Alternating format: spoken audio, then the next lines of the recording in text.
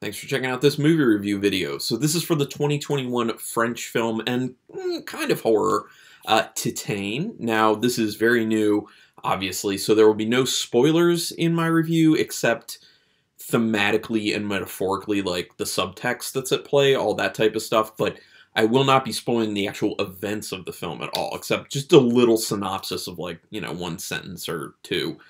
But I'm not going to give you much of any information. So if you don't want any, if you want to figure out on your own the metaphor, subtext, all that type of stuff, maybe this review is not for you. But otherwise, this is a good review that you can watch if you've seen it or if you haven't seen it and you're trying to make up your mind if you want to see it. Also, this one goes out to Blue Room and Dot, two individual subscribers who have been wanting me to review this. And this is something I'm thinking about doing a little bit more of, covering newer films from the year that I'm recording within, and just kind of throw those up every now and then on Wednesdays. So if there are other films people want to see, go ahead and put it down there. I rented this one on Vudu, V-U-D-U, and it was only like $7 or $8, but for some reason I got some sort of discount, so it was only like $5 basically. So I was like, that's worth a rental. Go ahead. Although I know someone wanted me to do Last Night in Soho, and that's like $20 right now. So I'm like, I don't know if I'm going to do that one right now, but if, you know, I hit a patch where I'm feeling a little squirrely, feel like spending a little more, then maybe I will. But anyway, this is about Titane. So, directed by Julia Ducournau. Now, if that name sounds kind of familiar, she made a big splash when she did her film Raw. Now, that has a cannibalism bent to it. I had heard a lot about it when it first came out. I think it was on Netflix. That was the first streaming service to get it. And I watched it there and enjoyed the film. Quite good. But like a lot of films, the hype was huge and people were like, oh, it's so intense, it's so disgusting, it's so blah, blah. I didn't really think so. It's a good film, but it was kind of like oversold on those types of things. Also, that's a thing that like Netflix does a lot, where they like blow out the responses of it's so brutal, it's so gory, it's so horror driven. Yeah, it's like a marketing thing they do. But anyway, Julia Ducournau, a very good director, by the way. Her directing and cinematography is always on point. It is that way in Raw. It is that way in Titane. The film looks phenomenal, and I expected that, having seen Raw. And honestly, in the very beginning of watching the film, I started, like, literally actual scenes from Raw started popping into my head because the visuals look so similar. And it's very, very visually pleasing. Love the aesthetic as well. So the script for this was written by Ducournau, as well as some writing consultants. So I don't know to what degree they were involved. And that was Jacques, Akchoti, who's also written the script The Heart's Cry, Thelma, and Win-Win. And also Simonetta, Greggio. Just saying. Ducournau became the second female director and the fourth woman to win the Palme d'Or at Cannes. I know some people say Cannes, but apparently it said Cannes. Yes, so that is the big prize, the Palme d'Or. But so this won. Like, this was a big festival hit, and I know that there are people who are very divided on this film. Like, some people are like, this is phenomenal, and some people are like, this is terrible. I am not. I'm more towards the phenomenal side, but I'm not all the way to the phenomenal. I did enjoy this film. I don't think I would watch it again, honestly, just because I think it plays really well to see it one time, experience it, and understand what the subtext and the metaphors are at play here, because they're pulled off really well. Like, the metaphors and the subtext are pulled off really well and really interesting, but as like a straight up like film story, that suffers a lot at the hands of the metaphor and the subtext, because in order to kind of get the point across the way that they chose to do it, it's not that fun and exciting, to be honest. At least that's how I felt about it. But the other thing that I need to say, kind of disclaimer for this, is that there's a certain population of people that the subtext and the metaphors are for, that they're kind of like sympathizing with to a degree. And I'm not a part of one of those subgroups, so my experience of this film is going to be vastly different from those people, and I could definitely see where those individuals would really take to this film and really kind of feel like, I have been seen now. Like, I really you know, feel like someone understands it, because it's in film at this point, in a big film that's actually getting a lot of attention. So I honestly wouldn't be too surprised if this base material gets taken and used by other filmmakers to come, because this is kind of the first time that this has been done, and I think it's done well. So I think it's definitely one of those things that people kind of jump on and try to emulate to certain degrees. Anyway, sorry, it's taken me a while to get to this, but the quick synopsis of it is, it's about a person who at a young age gets into a car accident, has a piece of metal, titanium, put into their head, on their skull because of, you know, a crack or a piece missing. That's not, you know, said, but, and it is about that life-changing event and then what happens with their life after that. Now, there are some parallels about what the metal in the head actually means and their affinity for automobiles because of that, and those are kind of like the metaphor things. So there really is kind of like a drawing between humans and cars in this film, especially an idea of kind of like what's under the hood, and equating human beings to knowing what's under the hood, or being able to guess what's under the hood, or the understanding that what's under the hood has no specific gender role within the automobile industry. It just makes the car work, in a sense.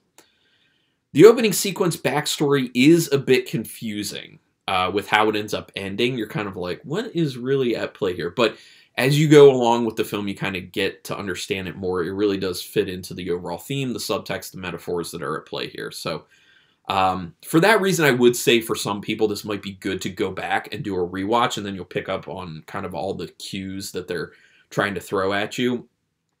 But yeah, I don't have an interest in watching it a second time, but it was good. Very good for a first experience. As soon as I started... Oh, I already said this. As soon as I started watching it, I started thinking about scenes of Raw. The first horror-related thing that happens in this has a very interesting audio change. And it was done, I think, twice within the film. And the first one, at least, it serves as like a part of the actual sound design that you're supposed to like understand what's going on with a particular character auditorially. But it's also really interesting because they turn it into the music for the film at the same time. It's really interestingly done. I don't think I've ever experienced that before, at least not done in that way. And I was really taken by that. I was like, this is an excellent trick here. And I wish that more filmmakers would kind of use that. Maybe it was accidental, I don't know, but it was brilliant in my opinion. And I loved how that was done. About 15 minutes into this is the big WTF moment where you wonder what's really going on here and what's really the ultimate point of the film. A lot of people are... I kind of have a feeling that that moment I'm speaking about, that big WTF moment so early on, may be the point where a lot of people decide to turn the film off because it's very left field. I'm all about the left field as long as it has a purpose within the film, and this certainly does. So that's totally good with me. Also, I just like weird, crazy things in film. So I was all in once this thing happened. The spurts of violence that happen are very wild, and you feel like you kind of never know when they're going to be popping up. So I like that aspect to it. It keeps you on the edge of your seat to a degree because of that.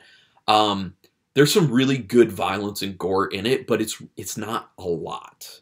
There's some good practical effects. There's some good use of CGI as well. And there's some good kind of disturbing and horrific type stuff. I know a lot of people have said things about, you know, kind of being a little Cronenberg-esque with some body horror. I think it's definitely a very different aspect of a body horror. But sure, there are elements of a body horror film to it. There is some slight humor that comes up once that I can really think of that I thought was kind of funny. I did enjoy the really slight humor. It's pretty early on, and you'll kind of know what I mean. It takes place in a mansion, so if you know what I mean. Something that a character says. There is some great camera movement in this. Very interesting angles and some framing of shots. Another thing is a lot of the locations are very interesting looking. They did a really good job with interesting lighting. And this goes back to what I was saying. Ducournau does an outstanding job with visuals wonderful director. The cinematography with their films, wonderful. Love it, love it, love it. Such a good visual experience. There's a scene about 35 minutes into the film with no music where you're watching something escalate kind of slowly, but it's slowly escalating and it kind of makes you cringe. Not in the sense of like, oh, this is terrible, but in the sense of like, I really hope that they don't go there because it makes me squeamish to a degree. And yeah, they kind of like they don't go too far, but they go far enough that you're gonna potentially be uncomfortable with it. I found myself, like, my body was kind of tensing with anticipation of like what's coming, because it's one of those things that kind of gets to me in film where it's like, ugh. So yeah, I enjoyed that. When I feel those things, I immediately give credit to the filmmaker, because I'm like, wow, you made me feel something I did not want to feel. And I feel like that indicates really good writing and filmmaking. No character with any real importance to the story acts in a very straightforward manner within the film. And I think that may end up turning a lot of people off, because for that reason, they're not that relatable. And this is what I'm talking about, because that works for the metaphor for the subtext. It doesn't really work for the actual straight up story of doing a film, in my opinion. And that's why I'm saying, like, a lot of people have a hard time finding characters relatable for that reason. But it works, so I understand, like, why the characters are that way, because you needed it to pull off what they were trying to pull off, in essence. After a very interesting start to the film, it does slow down significantly, and it really does feel like it starts to stagnate. It's like an hour and 48 minutes running time with the credits involved, and I think the credits are around like 5 minutes or so. And it should probably have been cut down, in my opinion. There is some stuff that happens during the really slow parts that is important, but there is a lot of just kind of like hammering home that same thing that I think they could have cut down on, in my opinion. And it would have really helped the pacing out. Also, there are certain ways that they could have chosen to write things to make it a little more interesting, a little more intense, a little more upbeat. The very beginning of the film kind of gives you, probably about the first like half hour or so, gives you the idea that it's going to be one type of movie, and it may be very like fast-paced, intense, with these spurts of violence. But then after that, it really takes a step back, gets way more slow, gets way more serious. There's a lot less of a horror aspect to it, and it just may end up turning into something you're not really looking for. And so I was still really good with it, but I was really also just hoping that it would be a continuation of like that first 30 minutes. So it just kind of threw me a bit. Keep track of where the main character starts with their journey to their end point, because it's a kind of a confusing journey, but that's also the point of the journey, is that as an audience member, it kind of makes you feel confused. A lot of the stuff about this film is confusing, and that's why I think a lot of people will end up not liking it, but that's part of the point of it. It's making you feel that way for a reason, and you'll kind of probably understand why when I get to some of my closing statements on this film. Also, do pay attention to the journey of the big secondary character that becomes known probably about 45 minutes or so into the film, because their worlds do come together, those two characters, and the journeys that they both have are important, and they do tie in together. So take note of those. The film works as a metaphor, but not as a normal film story experience, as I was saying, and that may turn people off. I do believe this to be a very big statement on gender norms. And myself personally, I have never been into gender norms. You know, I am a straight white male. I definitely am. But it makes sense to me that gender norms don't really make sense, because, that's a confusing statement, I'm sorry. But even when I was young, you know, I was raised in a family where my father worked a lot, and my mother mainly took care of myself and my two sisters. So I come from a very female perspective in my life. And I've also had a lot of female friends throughout my life as well. At certain times, even more female friends than male friends. And yeah, I mean, like, my life experience has been very different. I've also just kind of been that type of person who's never really liked the norm in life. I've always kind of sought different like being different and being a part of things that are different. So it's always made sense to me, like gender norms are too strict, too rigid, and they don't fit everyone, and I just don't see the use for them really anymore. So this film kind of speaks to me in that sense. But it doesn't speak to me as much as it probably speaks to some. The film's translation, just to let you know, Titane, what it is translated to, it's titanium. Now, I looked it up, and titanium is actually classified as a transition metal, so I think that is important to know about it. It is also low density and high strength, so that, I think, is also important. Those two tidbits about titanium are definitely at play in a certain way within this film. So those are my closing statements on Titane. I did enjoy the film. It is good. I think I'm going to give it a 3.5 star rating. I was between 3.5 and 4 stars out of 5. But I think I'm going to go with the 3.5 just because I really do think it should have been cut down some, because the pacing really does suffer towards the end of the film. It's definitely longer than it needed to be.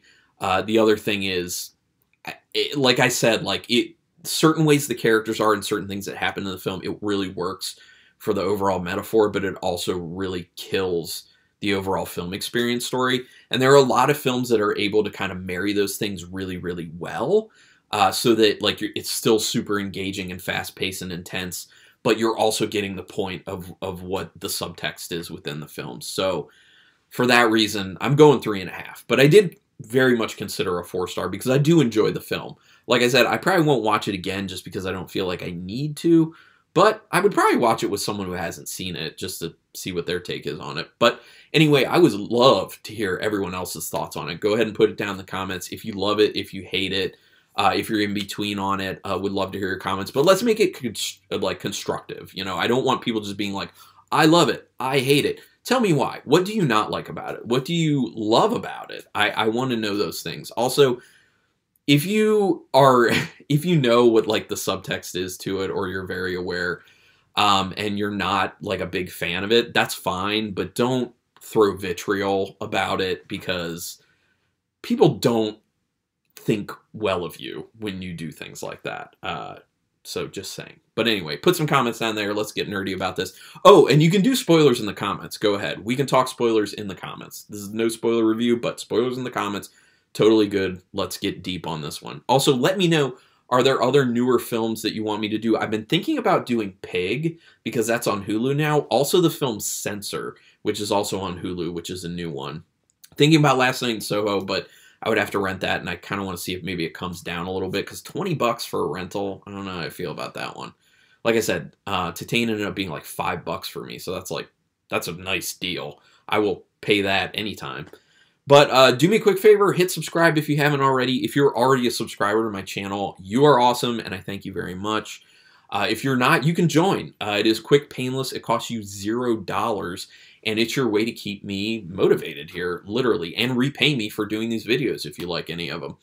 Also, if you subscribe, then you'll know, or also notification bell button, hit that as well, because then you'll know when I'm putting up new videos, but you'll also know when I'm putting up polls. I'm starting to do this thing where I'm trying to do like one poll every month of some movies that I've been meaning to watch and review, but I just know I can't get to all of them super soon. So I'll put the poll up and have people vote, and whichever one gets the most votes, that's the one I'll do sooner. Most recently, the one that won for that was Motel Hell, and the month prior for October was the original Candyman. So yeah, you can then have the power to make decisions on one film that I review a month. I might change that though. Maybe I'll put up a poll for these types of films. But anyway, I'm going on too long about this. Regardless, I thank you very much for taking your time to watch this video. And until next time, keep it brutal.